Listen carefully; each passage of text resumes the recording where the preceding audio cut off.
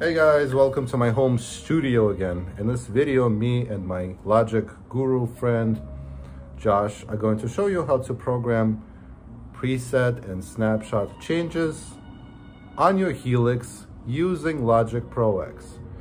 So you may ask why you would need to do such a thing. Nowadays, lots of bands perform with a backing track.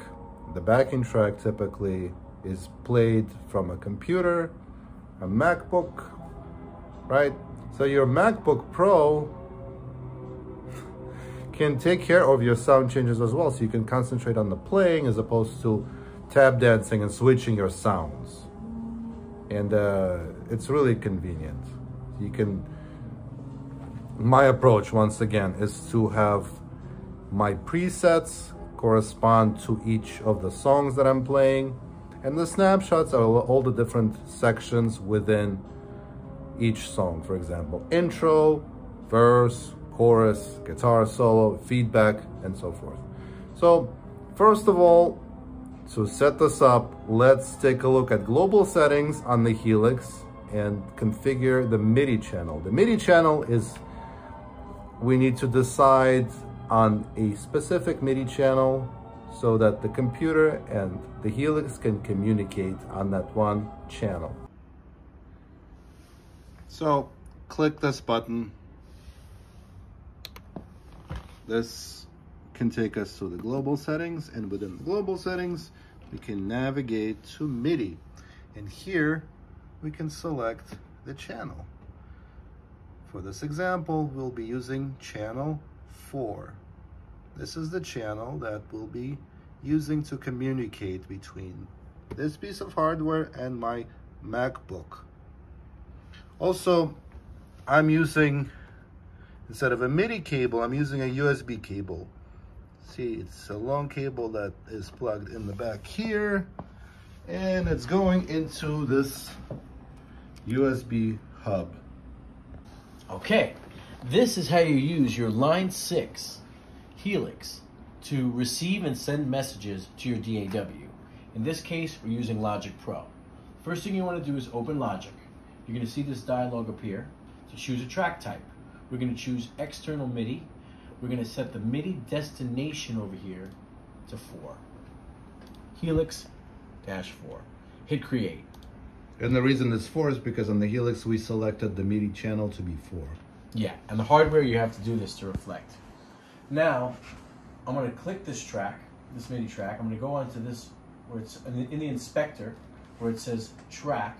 We're going to click this little disclosure triangle, make sure the MIDI out port is set to Helix and the MIDI out channel is set to 4.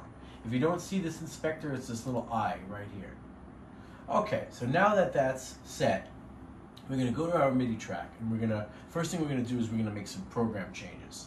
So how to make a program change is like this. You go, you're going to make an empty MIDI region by changing your pointer tool to your pencil tool and make a MIDI region. Now, you have to go to the event list. You can do it by going and clicking these 3 little lines here, or you can just press D on your keyboard. Okay, that opens up this event list. So for that MIDI region, this is the event list for that MIDI region. What you're going to do is right next to this plus button, yours might say notes. You're going to click this and you're going to go and change this to program change. Now, you're going to add with the little plus button a program change. So here's the program change. All you have to do to change a preset, that's what the program change does. It changes the preset of the Helix. You're going to click these little disclosure triangles here, a little drop-down menu, and you can change depending on the number of your preset in Helix. That's going to correspond for this number. So let's do a little example of that. This one we're going to start with 1, then we're going to hold Option and drag and make another MIDI region. Change this to the pointer tool so we don't make too many of these. Okay, now I am highlighted on this MIDI region. We're going to go also make that program change. And as we can see, there's one there. We're going to change that to 2. So now this should reflect on the MIDI. It should change the presets. So here we go. Here's the first. And the change is coming up right about now. All right. Did it work, Diva? Yep. Nice. Okay, so that's how you do presets through program change. Now let's say you want to do controller assignments. What you're going to do is I'm just going to make another MIDI region. Same thing here. Make sure it's highlighted. Look in the event list. Instead of a program change, I'm going to change this to controller. So now what we're going to do is we're going to add with the plus button another change. So this is what you have to change.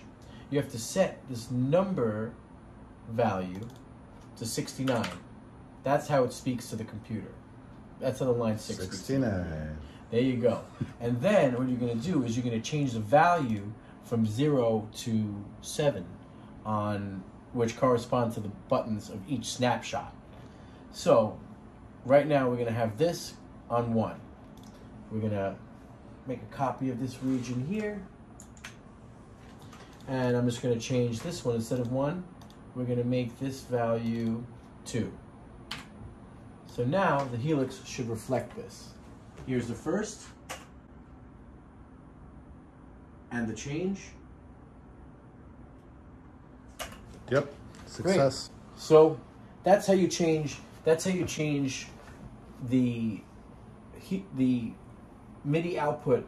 These MIDI regions will output changes, event changes to the line 6 Helix. So you can either, if you're changing presets, you just want to have this to be under program change. If you're changing with snapshots, you want to have this set to controller.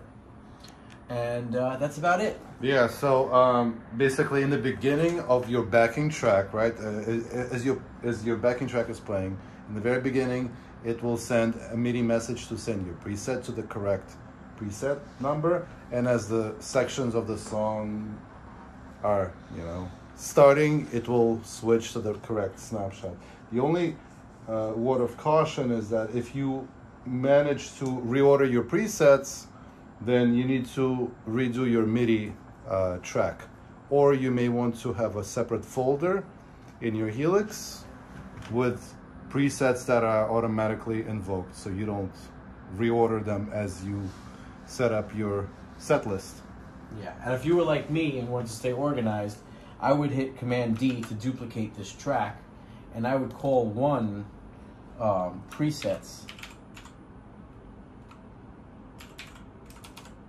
and I will call the other one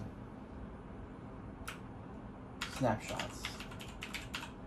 So this way you can kind of have a track for each of those changes, so you can stay a little organized. Let's play everything back from the beginning so we could see the Helix so the first changing. two you're going to see are going to be program changes, also known as preset changes. The second two are going to be controller changes, also known as snapshot changes. So here we go. And the change coming up. Yep. All right, and here's a controller change. Yep. And another. Sweet. Awesome. Cool. Great job. Hey, it was fun, man.